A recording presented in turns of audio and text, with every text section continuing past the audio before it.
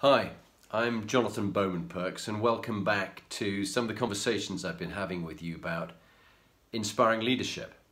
And today I want to talk about your unique genius. I was very lucky to spend some time, my wife and I spent some time with Downey. And Miles has written various books, particularly around your unique genius. And he reminded us again about that very powerful and very simple equation.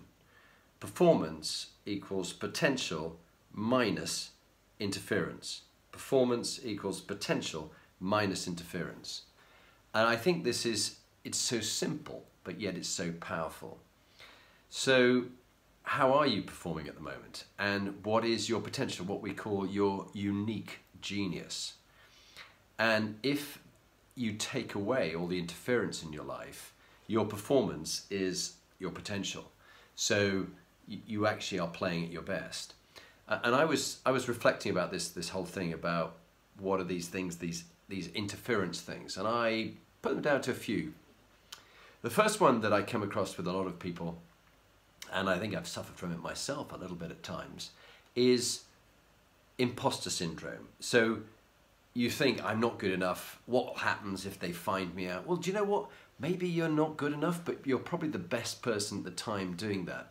I remember as an army officer on many occasions that the soldiers would be looking at me when we're in a very dangerous or threatening situation. They go, "What do we do, boss?"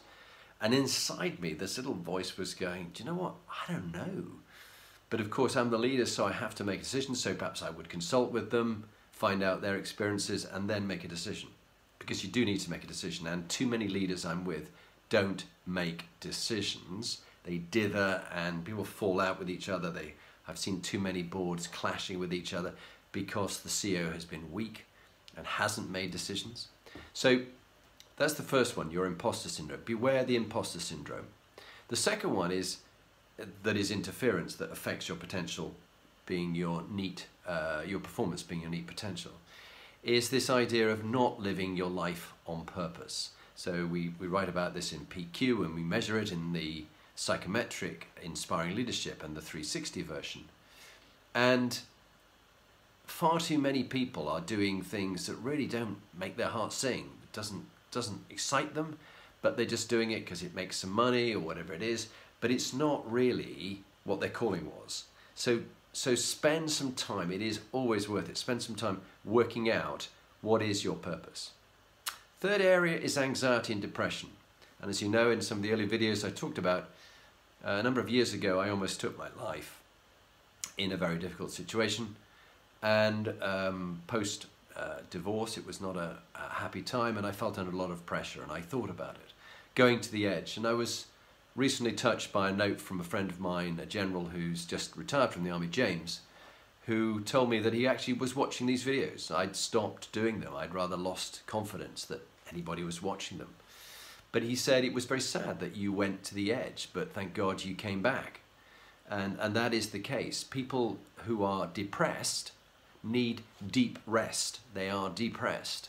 They need help and they need to work with some other people. And then the other thing which I think causes interference is poor emotional intelligence, EQ as we write about, or relationships. So do tap into the relationships you have. Very lucky that I've got Lee, my wife, our children, and some really good friends and some clients that I work with.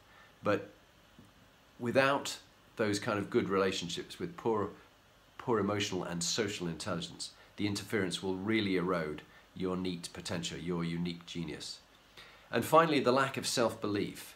Far too many people are really doubting themselves because they make some untrue limiting assumptions that they're living as if they are true. So that's untrue, limiting assumptions lived as if it's true. And that blocks you, like, I can't do that. So take a positive alternative assumption. What if you could? What if you could do that? What would it be like? And people instantly find a response to it and an answer. So the session's been on performance and your unique genius. And remember the equation. Your performance equals your potential minus your interference. So reduce the interference and get your performance being your neat potential. Good luck and nice to talk.